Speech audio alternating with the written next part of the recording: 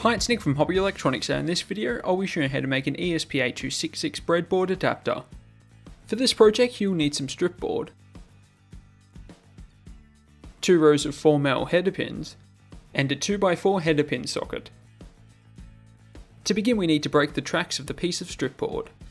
This will prevent the ESP8266 module pins from shorting when inserted into the socket. You'll need to do this as shown in the diagram.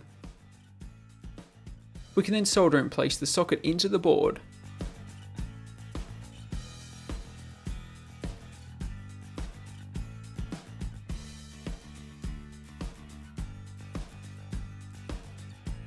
To use the header pins with the breadboard, we'll need to move the spacer to one end of the pins.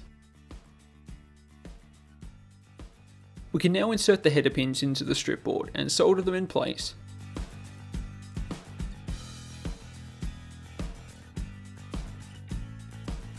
Once all of the connections have been soldered, we can then insert the board into the breadboard